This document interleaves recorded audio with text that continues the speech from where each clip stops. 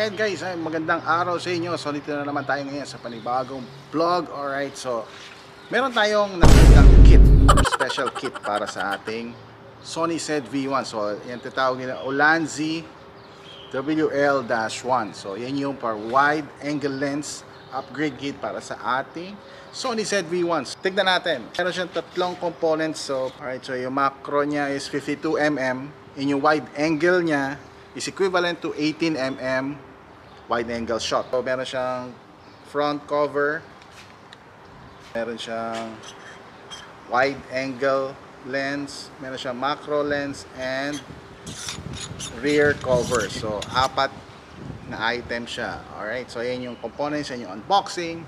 So tignan nyo kung ano yung kasama dyan sa loob.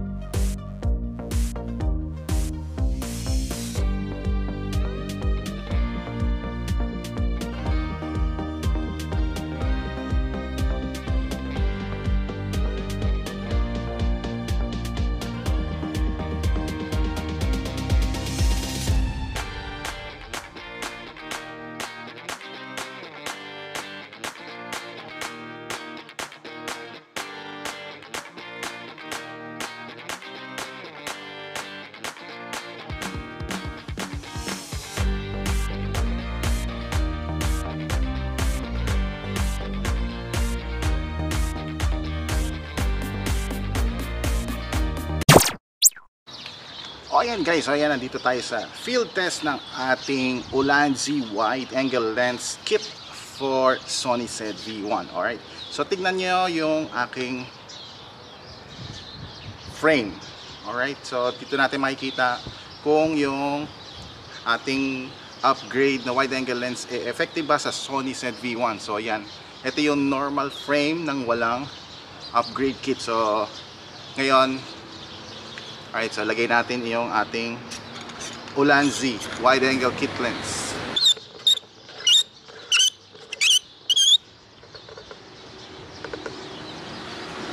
O ayan, so diba nakita nyo nagkaroon tayo ng more wide shots. So ano ba ang advantage ito? So syempre kapag nasa field tayo or nasa labas tayo, mas malaki yung ating shots, mas wide, syempre mas maganda. So, itong kit na to ay napakahalaga sa mga users, enthusiasts ng Sony ZV1. Alright, so ayan yung field test natin. Alright, ayan, diba, effective. Boom. Yung testing natin ng ating macro. So yung una with the Ulanzi WL-1 lens, at yung isa naman yung without Ulanzi lens. Same distance sila ng kinunan. So nakita niyo yung diferensya ng dalawa. Alright, hanggang dito na lang muna tayo. So maraming salamat sa inyo sa pagsubaybay. Until the next video. Alright, so ito po yung DJ Ronald. Alright, until the next time, in the next video. Bye bye.